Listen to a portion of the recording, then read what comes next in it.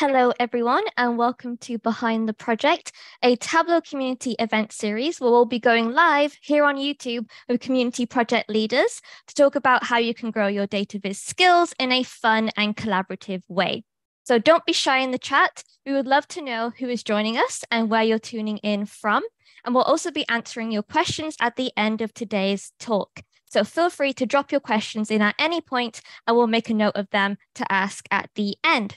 And this talk is being recorded, so if you do need to drop early, don't worry at all. You can come back anytime and watch it on YouTube later.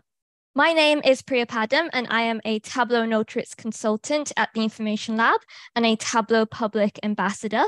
And I will be the host of this series, and I'm so excited to introduce our guest today. Now, this is the third episode in this series, and today we're talking all about real-world fake data. Now, real-world fake data is a monthly data viz challenge to practice creating business dashboards across various industries and departments. And I have some questions ready to go for our guests to get a better idea of what goes on behind the scenes, how the project runs, and so on. So let's get started. And I am very fortunate to have both of the project leaders with us today, Mark and Jacqui. And I'd love to have you both quickly introduce yourselves. So Mark, can you start us off, please? Sure. I'm Mark Bradbourne. I'm a national solutions engineer with Tableau. I've been with Tableau for about 3 years, but prior to that, I was a social ambassador as well as a co-leader of the Cleveland user group. Jacqui, go ahead. Hi, I'm Jacqui Moore. I am a senior data visualization and analytics consultant at ClearTelligence. I'm a 3-time Tableau social ambassador, and I co-lead the Boston Tableau user group.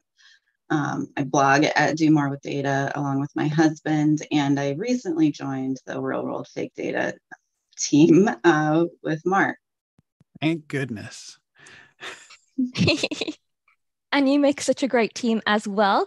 Thank you so much for introducing yourselves. I think it's time for us to jump into some questions and find out more about your project. So, Mark, can you tell us a little bit more about the project and why you started it, please?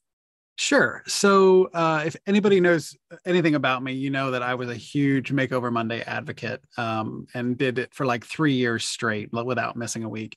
But the one thing that I always felt like sometimes was missing from Makeover Monday was that true business application. Like I would pick things up from my Makeover Monday work that I could bring back to work, but like being able to flex that like real data muscle was difficult in public, obviously.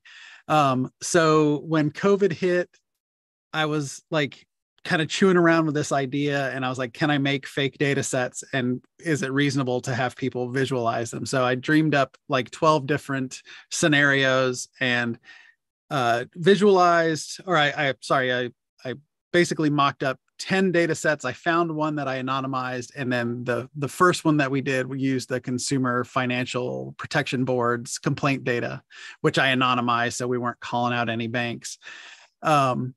And it just kind of rolled from there. And it's been really interesting to see the results.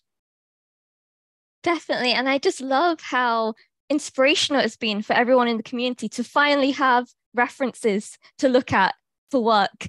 And it has helped me so much too. So thank you for creating this challenge. It's been beneficial, definitely. So Jacqui, what Tableau skills can someone expect to learn from this project? I think you can expect to learn how to take a new data set, potentially in a business domain that you haven't worked with before, and understand what is in that data, what are the important metrics for that business domain. In this new season of real world fake data, we added the idea of having requirements as well.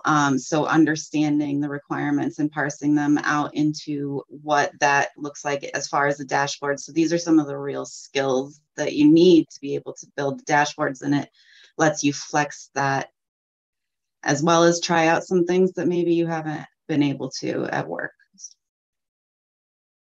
I love that. And I love how you are getting that real world experience, and it's kind of in a safe environment, and you can get feedback from people before maybe you even join that career path. You can get that knowledge and that experience and the feedback, and that will prepare you. So I love that as well. Thank you for bringing back season 2 as well. I think that's great.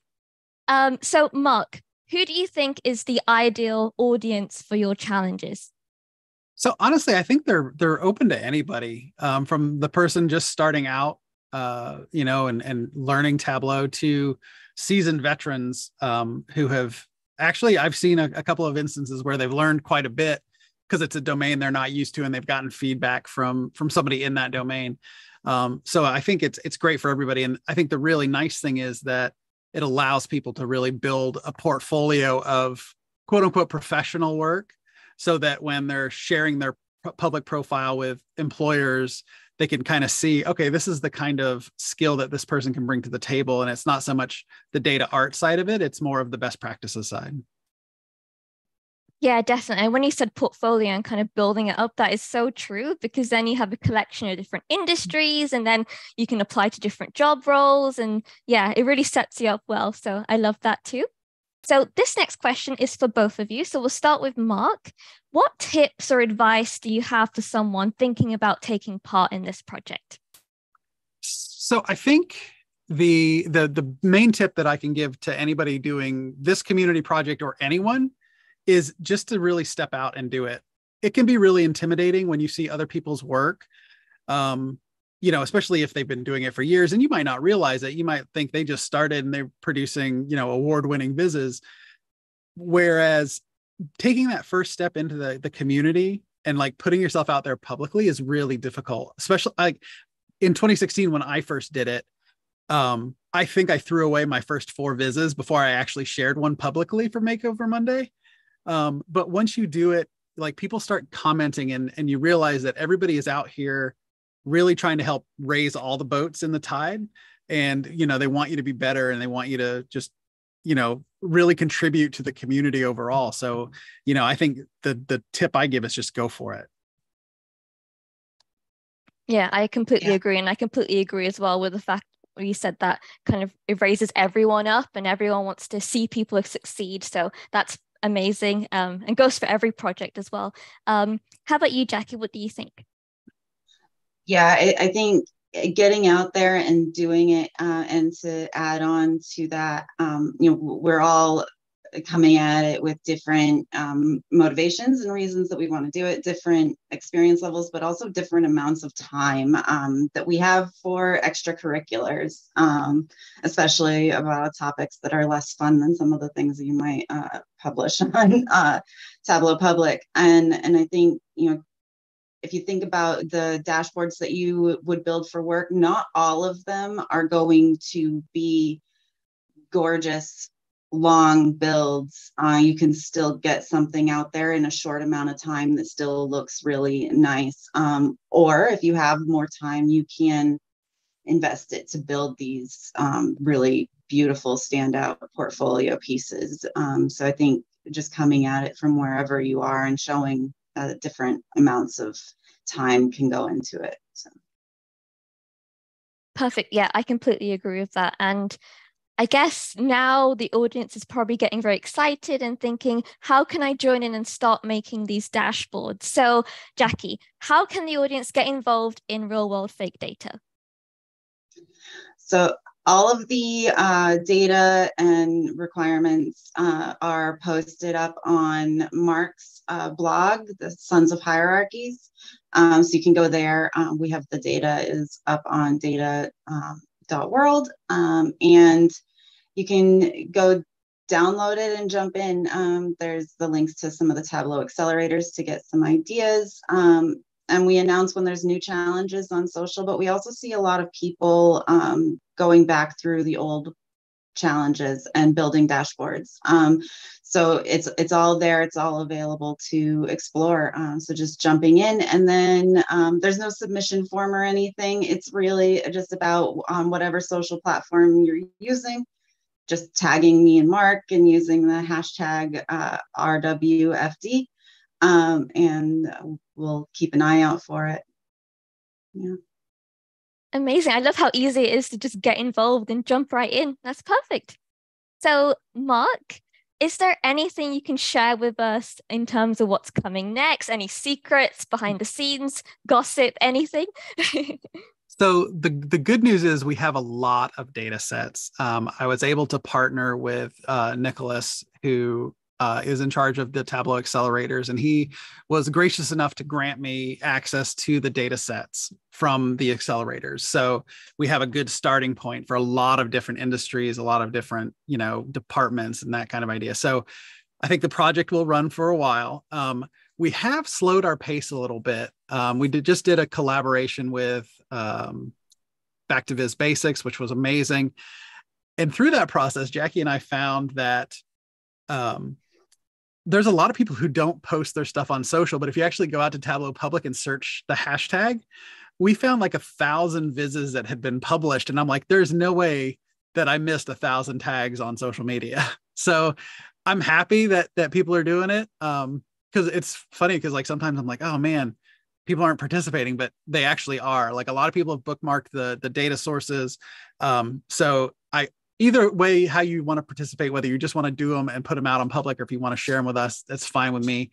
But hopefully we'll do a couple more collaborations, because that was a lot of fun working with Eric and the team from Back to Viz Basics. And in 2023, I would expect us to have at least probably 6 more, maybe 8 more projects. So we'll see how it goes. Wow. When you said that you kind of have connections to get more data sets, I'm sure everyone's I'm excited about that. I'm kind of one of those people who does it secretly. So maybe I should start doing it more publicly and bringing things to your attention more. So 2023, I will try that. Okay. And thank you both so much for answering my questions. And it was so fun to kind of learn more about your project and kind of your goals for the project and what's coming next. So thank you very much. So with all of that being said, it's now time for Behind the Viz. We'll be looking at your favorite entry for real world fake data. So Mark, if you can go ahead and share your screen and take it away. Sure thing. So this happened very recently, and I was super proud of it. But this viz is from Pradeep Kumar, and he won a Information is Beautiful Bronze Award for this real world fake data dashboard on HR attrition. And it's just, it truly is stunning. You can kind of see why it was an award winner.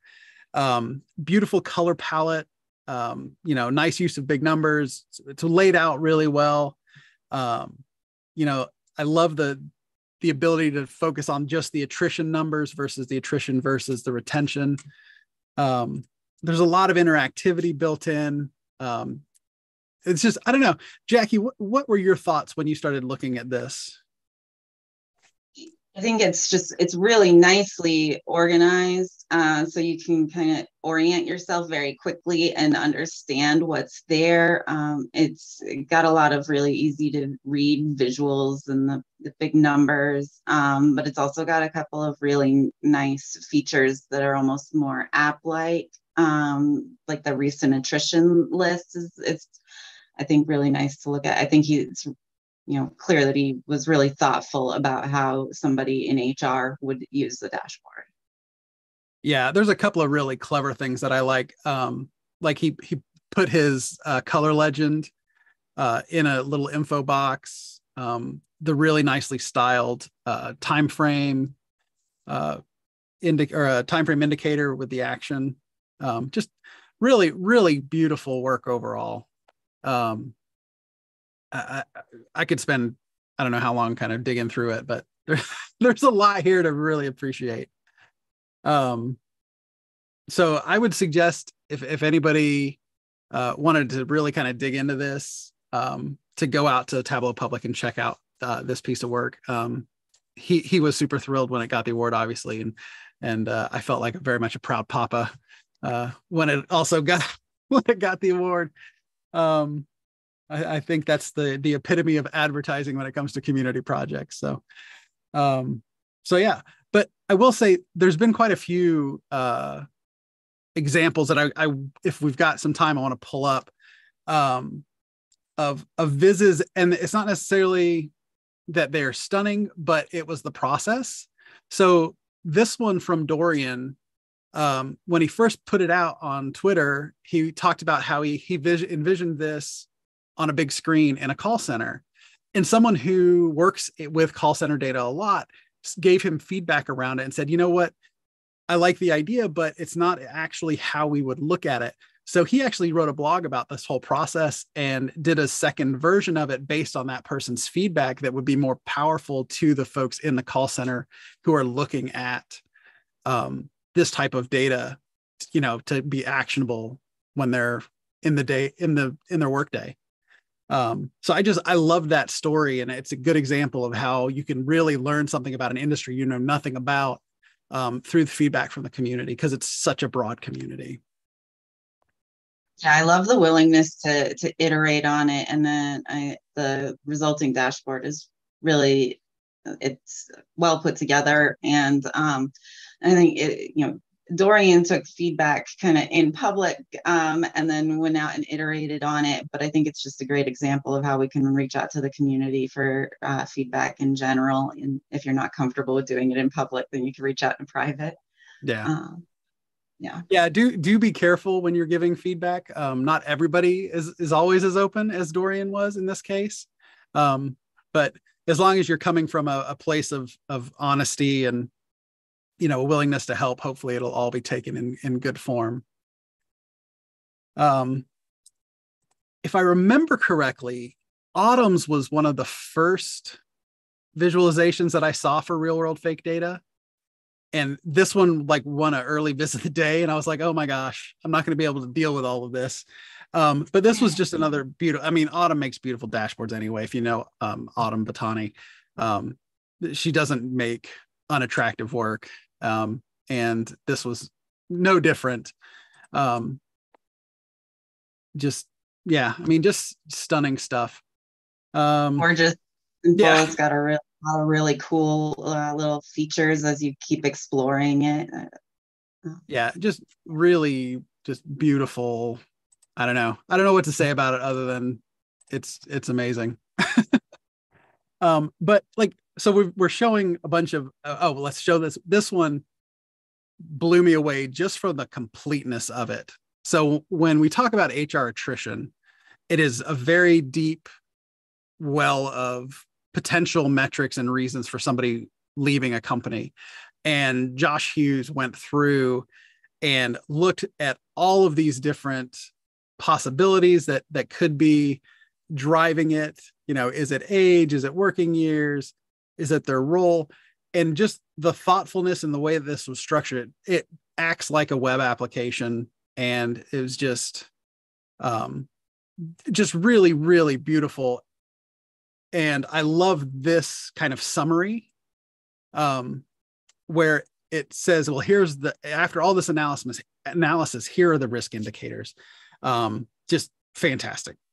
But I was going to say, these are beautiful examples, but Jacqui, you made the point earlier about, you know, you don't have to flex that muscle so hard, because a lot of times in business, we don't have that kind of time. You know, we need quick answers. And I brought up yours as not that it's not beautiful, not that it doesn't follow best practices, but can you talk about your process in this?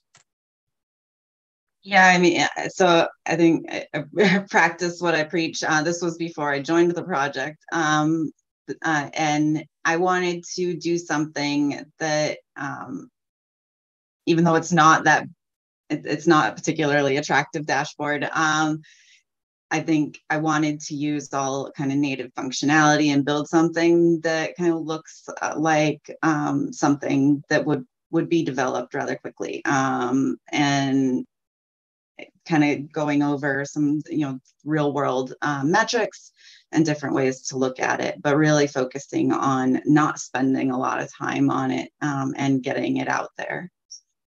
And how long would you say that you worked on this? Do you remember? I know this was a while ago.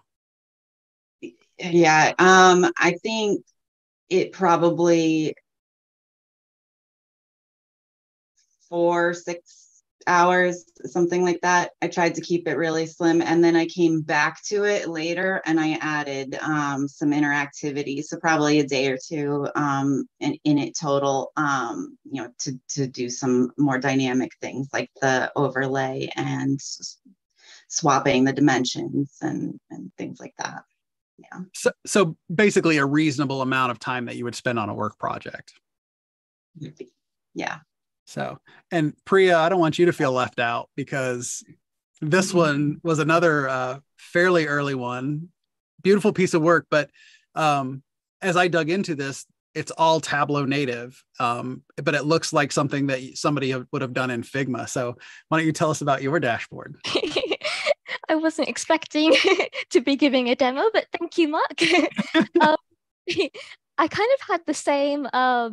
So I made this quite a while ago, and I'm trying to like put myself back into the mindset. But I think I had the same kind of goal as Jacqui, in the sense that I wanted to just make something fast. In fact, it might have been during when I had some time to just make a dashboard during work, and I wanted to show someone what's possible, for example. So I just kind of did something very quickly, and I wanted to just kind of get the message across. So I wanted it to be clean, but then I also wanted it to just be very simple as well.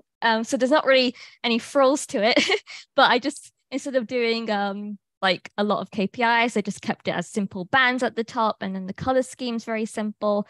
I guess the focus of this viz was padding because I'm a huge fan of padding on dashboards. But yeah, so yeah, I just tried to keep it very minimalistic. And yeah, you mentioned how it's all Tableau native. That I mean, in all the kind of placements I've been on at the data school, they've never had Figma or any other design tool. So I wanted to make sure that I can still make a nice looking dashboard just using Tableau. So that was also trying to test that as well, because I didn't have Figma to lean on for the viz. No, and I think the result is fantastic.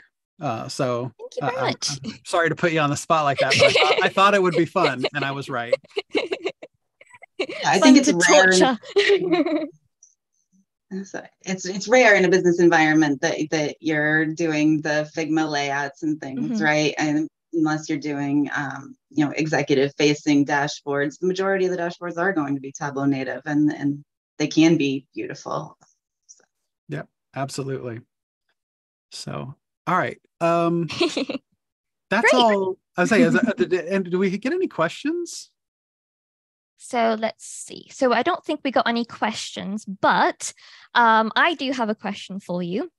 So is there anything that you've learned from kind of looking at any of the entries that you've started to apply in your own business at work? So any kind of, let's say, functionality or any interactivity that you've now kind of taken away and started to use? From an interactivity and I think people's use of buttons, like Josh Hughes's kind of layout, like just the way that it kind of just feels like it's part of the screen rather than like a harsh button kind of thing. Like that's one thing that I have taken away and I've started to try and apply. The other thing that I always pick up from is the one thing that I've never done is I've never really got my own style. Like I can see certain people's vizzes in the community and I know that's so-and-so's viz. And I always just kind of pick up random things and I'll try them for a week or two. And I'm like, oh, that's a really cool technique. So there's a lot of that happens in real world fake data for me.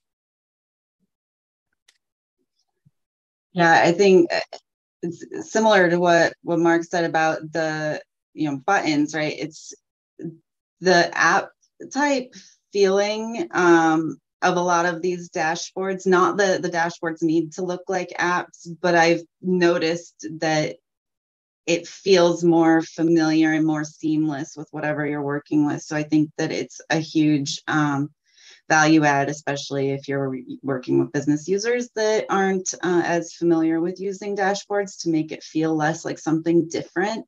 I think it's a really nice touch that I've started to think a lot more about. Yeah, that's really, I completely agree. I've noticed how they kind of look more like a website or like an app, like you said. And yeah, I've definitely tried to incorporate that in my business as well. It just looks a lot cleaner and just like you said, it's more familiar, so it's easier to use. So yeah, that makes perfect sense. We do have 2 audience questions as well. So from Ida, is RWFD on a schedule, and how do we know when to start or finish? I don't know if we're on a schedule so much as we just kind of ebb and flow, because we recognize there's a lot of stuff that's going on in the community from, different projects and whatnot.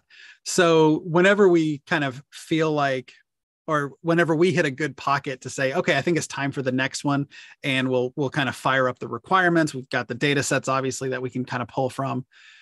So we're going somewhere between every 6 weeks and every quarter right now, depending what's going on. I'd like to get into a normal cadence.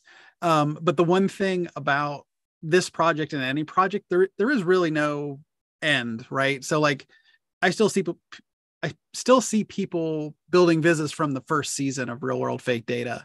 So there's no like hard due date to say, well, you have to finish by such and such a date. I mean, there is a point where Jacqui and I do write a blog post to talk about some entries that we've seen.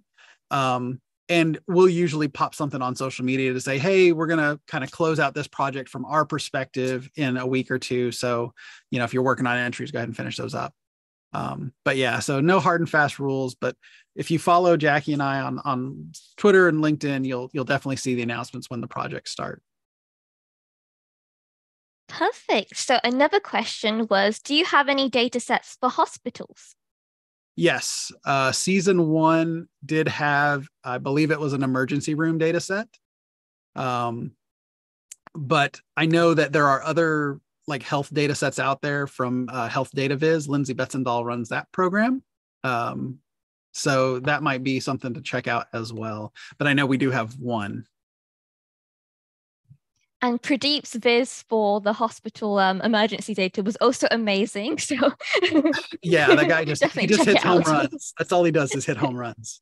So good. Perfect. So that wraps up our questions. So thank you so much for answering those. And thank you so much, everyone, for tuning in to Behind the Project. We'll be holding these monthly, so stay tuned to find out who our next guest will be.